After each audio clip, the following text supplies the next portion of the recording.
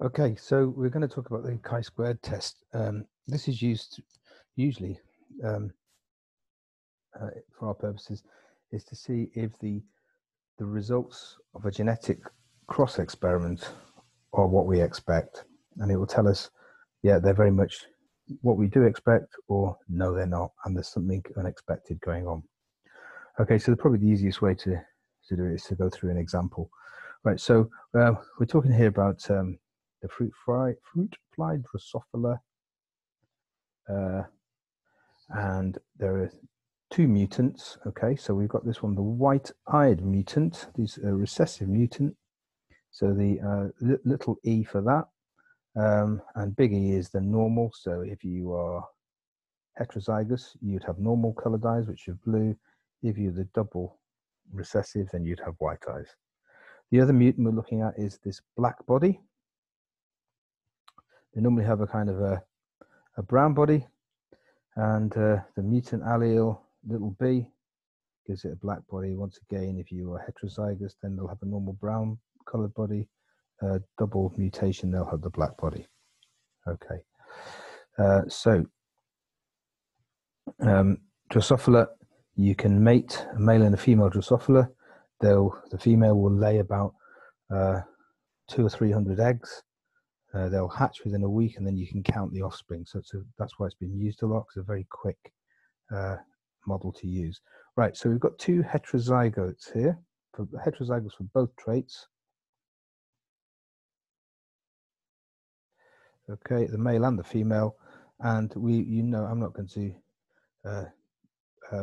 do the little diagram, but anyway, the possible phenotypes are, first of all, we've got this one, which is normal eyes, normal body.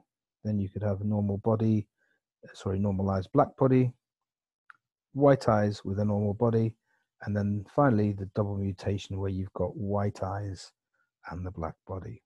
And we know if you try and predict the ratios you should expect there, you get a 9:3 to 3:1 ratio. Okay, so in this experiment, we'll say that the Drosophila managed to lay 241 eggs, okay, and they all hatched out, and they were what would you expect there, right? So for this one, you'd expect, how do I work out 136 there? Well, you'd expect it to be 9/16, so 9 plus 3 plus 3 plus 1 is 16. So 9/16 of 241 is 136. Likewise, for the other one, you'd expect 45 of the single mutation to the black body, 45 of the single mutation to the white eye in the phenotype, and then when you see both mutant phenotypes, that would be just 15. Right, so in this experiment, let's see what we get there. We get, so that's expected. The actual, so the observed, we got 129 of them, 50 of those, 52 of those, and 10 of those. So looking at that, you can see that those observed values are not very different from the expected values, and we're almost sure here that this is what's going on. What I should write down here is, what we're going to do is we're going to test the null hypothesis. So the null hypothesis is basically saying there's no difference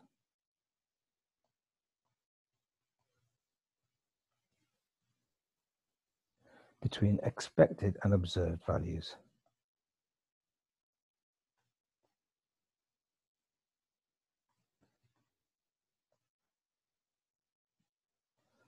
Okay, that's what we're saying. Now, obviously, there is some difference there, but it's not a very big difference.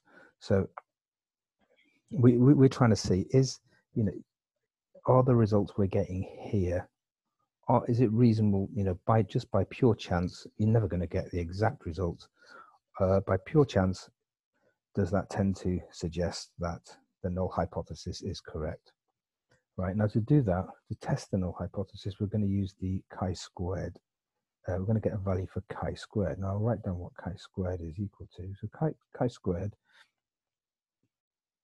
sorry, the chi-squared statistic is equal to, you add up for each one, you do the observed minus the expected, and then you square that value and divide it by the expected value. So for each of those, you will, each of these, you're going to do that. So let's go ahead and do that. So I'll write down here then. So we've got, let's do O minus E, observed minus expected. So that's going to be 7 for that one, 5 for that, 7 for that, and 5 for that. But we need to, if we look here, right, is that squared? So we're going to square that. So we're going to get 7 squared, 49, 5 squared, 25, 7 squared again, 49, 5 squared, 25. But we need to divide that by the expected value. The expected value is 136 there. So that's the fraction there, 136 over 45, that one over 45, and this one over 15. So we're going to add all those up together. This, of course, means sum of. So we're going to add all those fractions together to get our chi-squared statistic value. So here's our chi-squared value. I've done that on a calculator earlier, and it was equal to 3.68. Now, let's just have a think about let's just think about the size of this thing. What does it tell us? Right. If our observed values were exactly the same as the expected values, so if that was 136, well, observed minus E would be 0. So 0 squared is 0, divided by anything is going to give you 0. So that would be 0. And then, okay, they'd all be 0. So your chi-squared value would be 0. So if you've got perfect results, perfectly exactly what you expected, chi-squared would be equal to 0, and you'd be more or less 100% sure that there is no difference between the expected and the observed.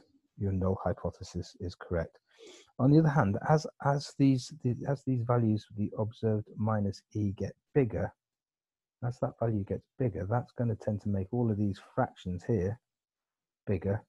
That's going to make your chi-squared value big. So the bigger the value of chi-squared, it's starting to become unlikely that those results could occur just by pure chance if your null hypothesis is correct. So this is beginning to tell us that there's something else going on. Our null hypothesis is not right. What we're observing is not what we expected at all. Right, how do we actually put a value on that then? Right, so we need to use this table here, which has been lurking down the bottom. I'll just write down what was our chi value, was 3.68. So our chi value, I'll scroll up here, we got, it was equal to 3.68. Now, first of all, on this table here, you see this thing called degrees of freedom there, which I've drawn an arrow to. Right, what does that mean? Well, it's n is the number of outcomes possible, which are 4 different outcomes, 4 different phenotypes, minus 1. So that means we've got 3 degrees of freedom. And because you're nearly always using this for testing these dihybrid crosses, then yeah, you will have 3 outcomes. So that's usually, sorry, 4 outcomes. So the degrees of freedom is 3. So that means we need to look at this particular line in the chi-squared table. We're looking at this one here. Right, now we have got a chi value of 3.68.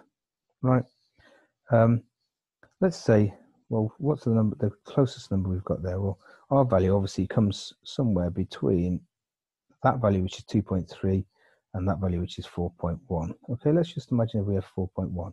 Now it says probability 0.25 there. It says probability is equal to 0.25. What does that mean?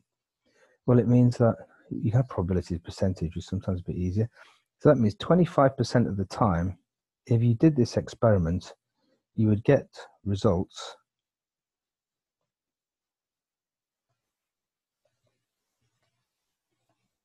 with a chi value that, like with a chi value squared of this. So in other words, like 25% of the time, just by pure chance, you would get results like we got there that are a little bit different from the expected. But because you're getting that, 25% of the time, that means that really we've got to say, yeah, that the results are really very much what we expected. Let's say if the value got down to like p is equal to 0.1, that would mean that 10% of the time you do the experiment, 10% of the time you would get results that we got. So that's okay. It's not quite as good, but it's okay. So when do we say it's not okay? Now, most people accept the value that the smallest value probability that you should accept is 0.05. So that means 5% of the time.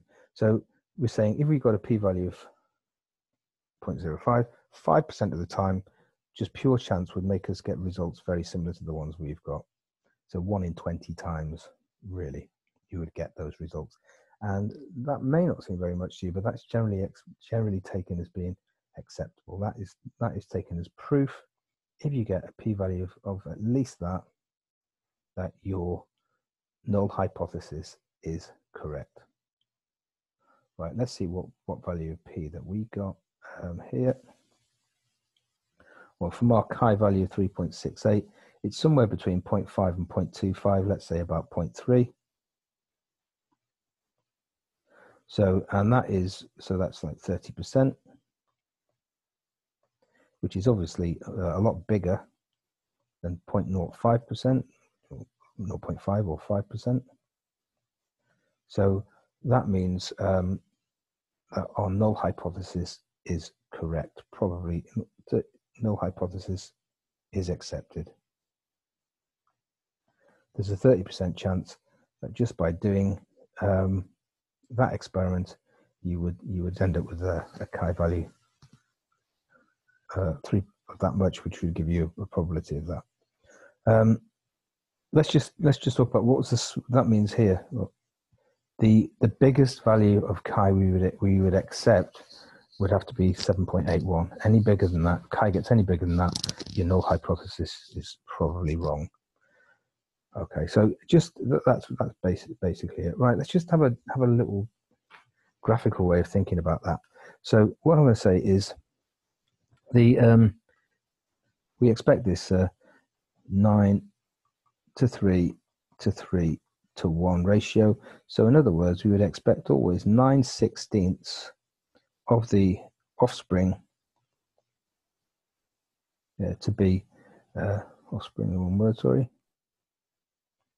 To be the, with no mutation, yeah, that's what we'd expect. 9/16 is, as a percentage, is 9/16 is about 57%, okay? That's what we'd expect. So let's see, if we did this experiment, this is just one cross in. If we got like loads of people to do it, give them more pairs of software each, get them to mate and do it, okay? And then along this axis, we're going to ask them what was the percentage of your no mutant phenotype. All right, I'm going to put like 40% there, 50%, 60%, 70%. Now, if you do this experiment enough times, okay, well, this is the number of times people get that. So the frequency, you get that result. Right, this is the most likely value, isn't it? Okay, so you get the results would look something like that. Okay, so there's like a normal distribution, we've seen that. So most people, the most frequent result would be the one you expect, like 57%. Okay, so that's fine. Now, saying if you did the experiment and you got a value of like 60%, okay, 60%, right? You can see there that that is still within the realms of possibility. A lot of times people do that experiment, look, and they're getting they do get 60%, maybe 1 in 20 times, I don't know from the graph. So that would probably, the p-value for that value would would probably be about equal to 0.05. So if you did get 60 offspring, 60% of your offspring with no mutation, that would probably be okay. However, if you did the experiment and you got 70%, that would tell you that that just doesn't fit in with the expected results. No one would get 70, or very, very few people. So the chances are there, if you're seeing that, your null hypothesis is not true. Likewise, if you got a number like you only getting 40% with the no mutation, that's not under this green, in this green curve. It's a massive outlier. The chances are that your null hypothesis is incorrect. There's no way chance is going to throw up a result as different as that. Let's say if you got like 51%, well, that's 51% there. Well, that definitely that is well within the curve. You would definitely accept the hypothesis. So that's just a bit of a visual thing of what this means.